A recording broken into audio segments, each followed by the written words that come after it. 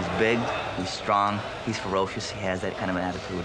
And I think that he has the potential to win the Mr. Olympia. I mean, you know, I notice his triceps all the time, and his delts, and tremendous thickness in his biceps. His chest is huge and deep.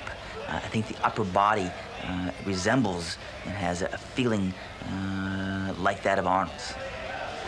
We're all products. Every bodybuilder is a product that must be sold to the marketplace.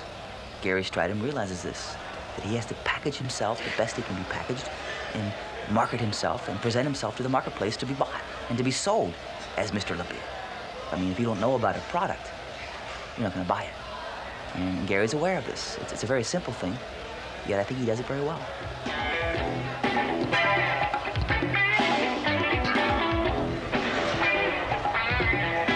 Everything I've done leading up to this condition that I have has been 100% dedication. I've been dedicating my time in the gym and out of the gym towards my physique. It's a very demanding sport. It's probably the most demanding sport around because it's 24 hours a day, non-stop. You take it wherever you go. Psychologically, it's wherever you go. Physically, it's wherever you go. So the environment can weaken you.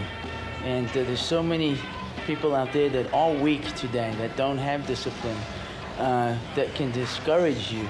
So you got to surround yourself with positive people constantly. And this is what I've done. And I think this is the main contributions towards my success.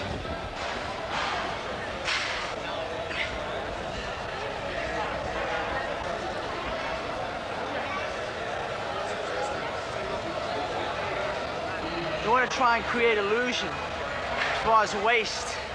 The smaller your waist looks, the bigger your shoulders get, and vice versa. The bigger your shoulders get. See? My training schedule pretty much is twice a day, 2 hours in the morning, 2 hours at night. My training is very intense. I come to the gym to train only. There's no talking, no hanging out, no visiting. I'm all business when I get in the gym and I start lifting weights. Diet, a lot of people ask me about diet. They ask me how much percent is diet, how much percent is training. Well, training is 100%, of course, but diet is the other 100%. There's no 20% or 50% one, 50% the other.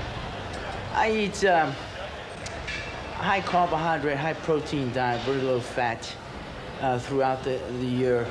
Tremendous amount of calories because of the metabolism I have. I have a very fast metabolism. I'm very tall and I've got a big structure, so I need 7 meals a day, and it's all timed around eating every 2-3 hours. It's pretty much got to be close to 1,000 calories each if I'm going to be eating 7,000 calories a day. I eat 7,000 in the off season and progressively bring it down to the lowest, which is anywhere between 3,500 and 4,000 calories pre-contest. Just to maintain, I practically got to eat 4,000 calories a day.